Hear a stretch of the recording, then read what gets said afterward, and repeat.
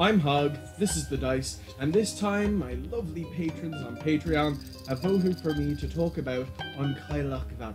If you'd like some influence on the topics of future Irish folklore videos, then please sign up as a patron. You'll get to vote in the polls. Chailleach is an Irish word meaning hag, and on Chailleach Bhéarra means the Hag of Béarra, Bhéarra being a peninsula in West Cork, which is in the southwest of Ireland. Now, our modern understanding of on Chailleach Bhéarra is probably very different to what the original, older, more ancient interpretations of her would have been. As the legend of on Chailleach Bhéarra has sublimated itself throughout the country, it has grown to expand and to absorb stories of other hag figures, other Chailleachs from around the country.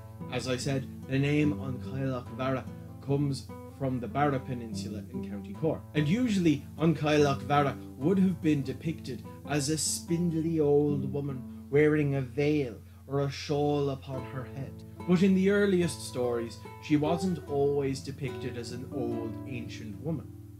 It was said that she aged in cycles, having passed through 7 periods of youth.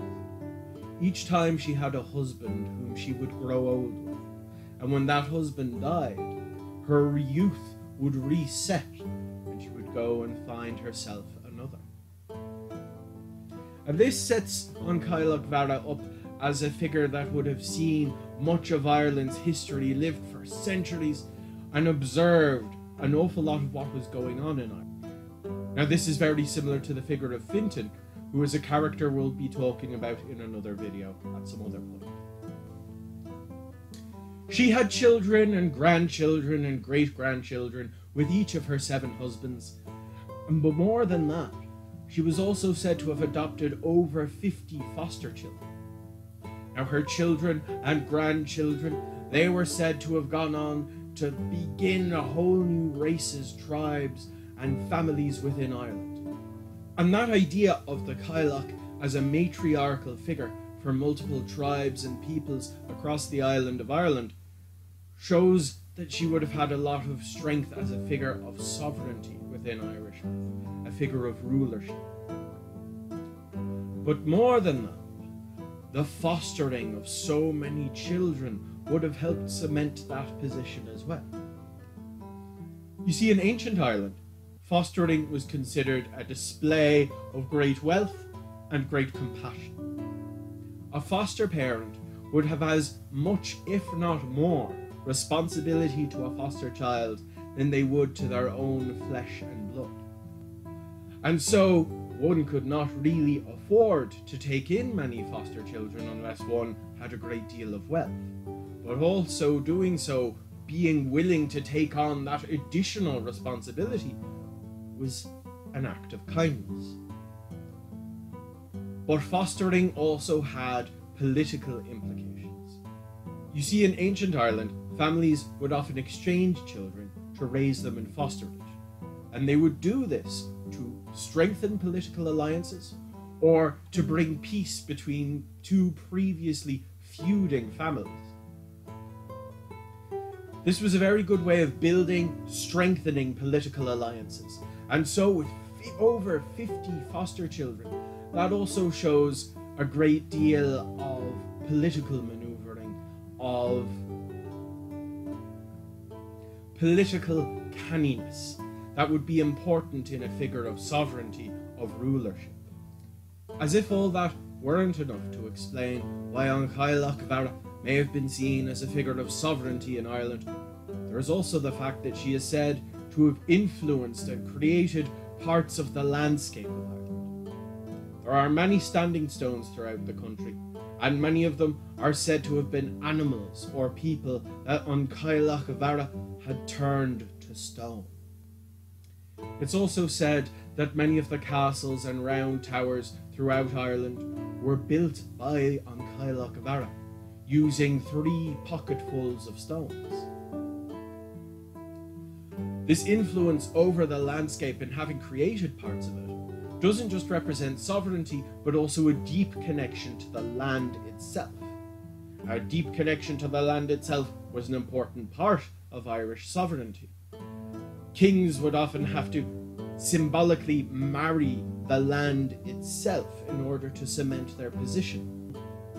And so the act of performing feats that help to shape the landscape, it shows that Chailleach Bhéarra may have been seen as part of an embodiment of the land, much like other sovereignty figures such as Macha or Eru. Originally, Chailleach Bhéarra would have been a figure mostly recognised within the southeast of Ireland.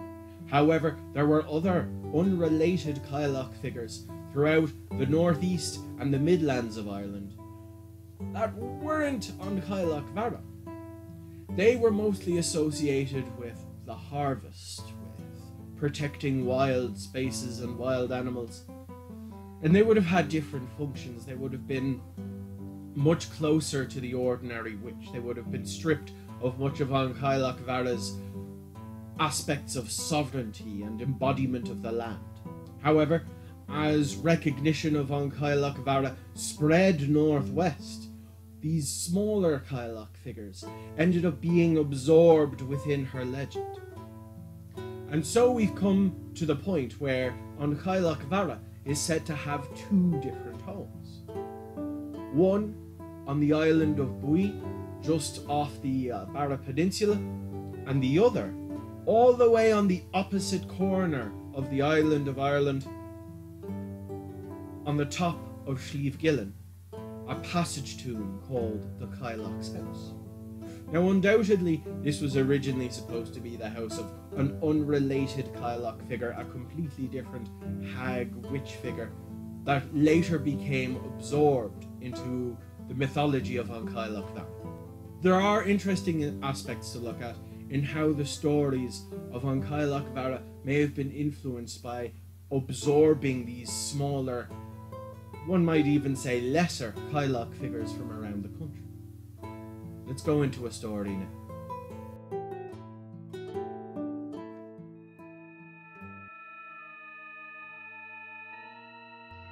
Fado, Fado. There were a dozen young men in County Antrim. They were penniless and looking for work. They were walking all over the county looking for people who had odd jobs for them to do.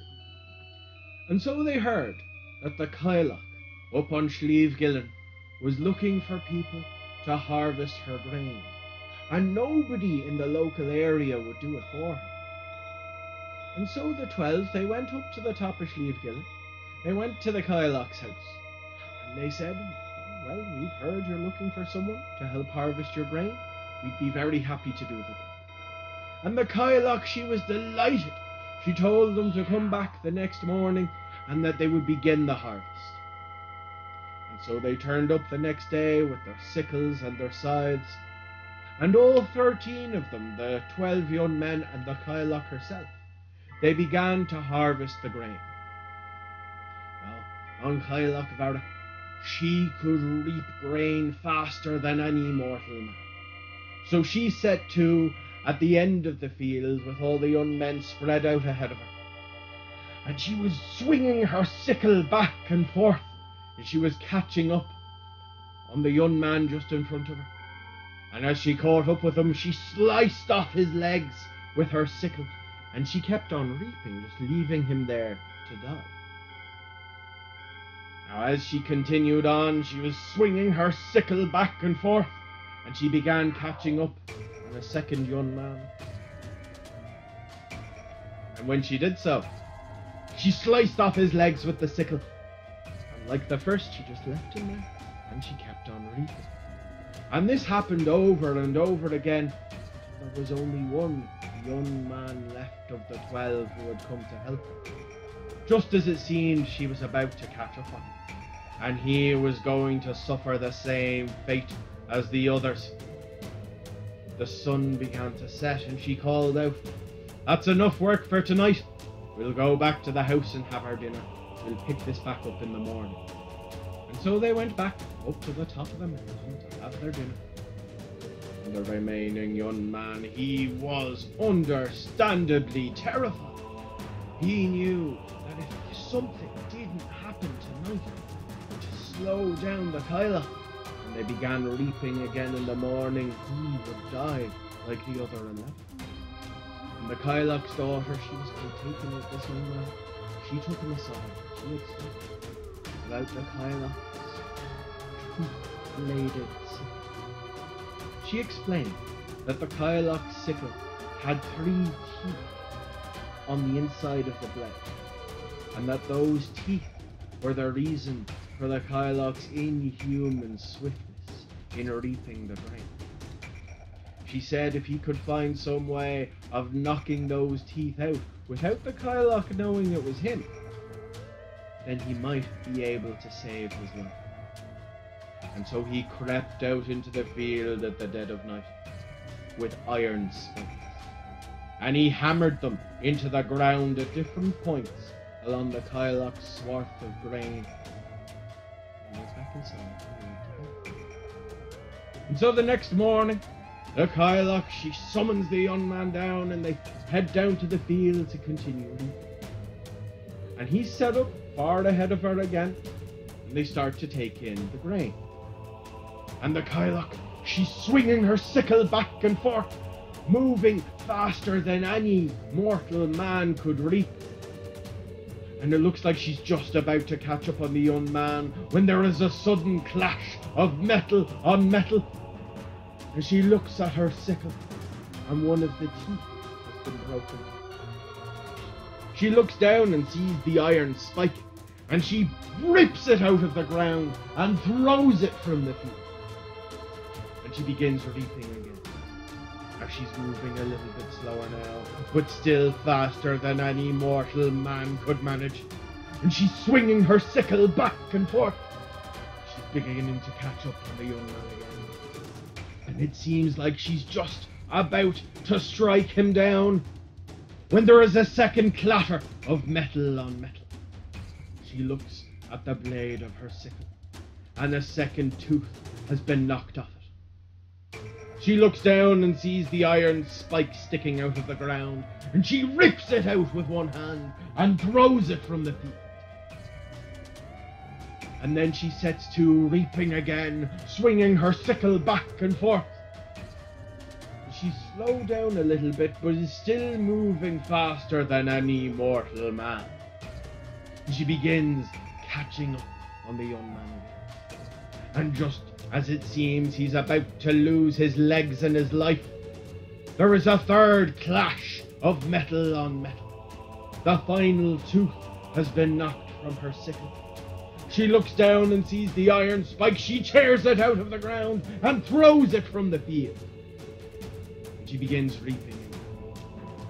Now she is only as fast as a very strong young man, but still only as fast as a mortal. And even though she's only as fast as a mortal man now, she still begins to catch up on the young man. And just as it seems she's about to strike him down, she sees she's just finished. All of the grain has been cut. The harvest is finished. And so they gather up all of the sheaves of grain. They carry it up to the Chailleach's house. The Chailleach, very happily, pays this young man the wages of all 12 of the men who had arrived to help her. And he left with the full wages and no intention of ever harvesting for the Chailleach ever again. But the Chailleach herself, she was delighted with the harvest.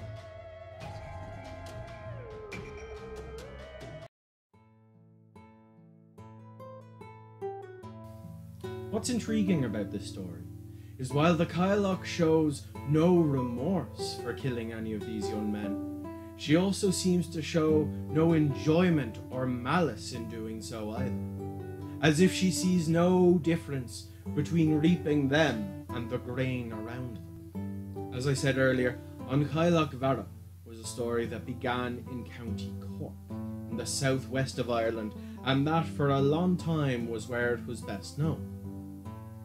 Now, the southwest of Ireland is often associated with the otherworld, and in particular the death aspects of the otherworld. And as we discussed, Hah of Béarra may have been an embodiment of the land. And one of the nastier aspects of embodying the land is being an embodiment of death. So what I think happened is that when on Chailleach Bhéarra, the stories about her legend, absorbed and assimilated the Chailleachs of the harvest in the Midlands and the northeast of Ireland, the literal idea of the Chailleach of the harvest being a reaper became a metaphorical idea for on Chailleach Bhéarra's death aspects, and the two became the same thing. What was once a literal reaper became a metaphorical reaper as well, through very obvious imagery. Through some... What was once a literal reaper became a metaphorical reaper through some very, very obvious imagery.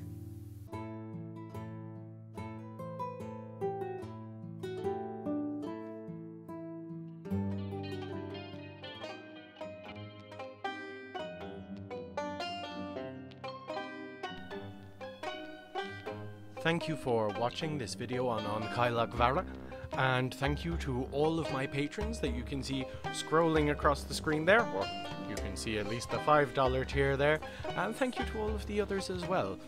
It's because of them that I've been able to afford to upgrade my equipment. I recently got a new soundboard, which is helping out a lot. I can use my old shotgun mic again.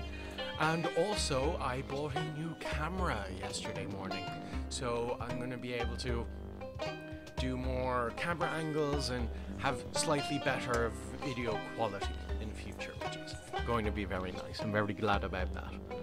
Oh, also a big thank you to the owner and manager of the Leprechaun Museum where I work for taking us all on that lovely field trip to Gillen, to the Chailleach's house, where I got the tiny little bit of B-roll that I used in this video. That was really good.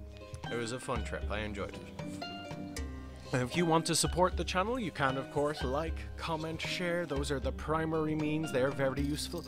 But you can also support me on Patreon or donate to my Ko-fi. The link for that is in the description. We also have merchandise on Society 6 that you can go look at. And I think that's most of it. I've got some audiobooks on Bandcamp, but that'd be about it. That's everything. Alright, so thank you, and just remember that your applause is the only way to counteract my daily chant of I don't believe in fairies.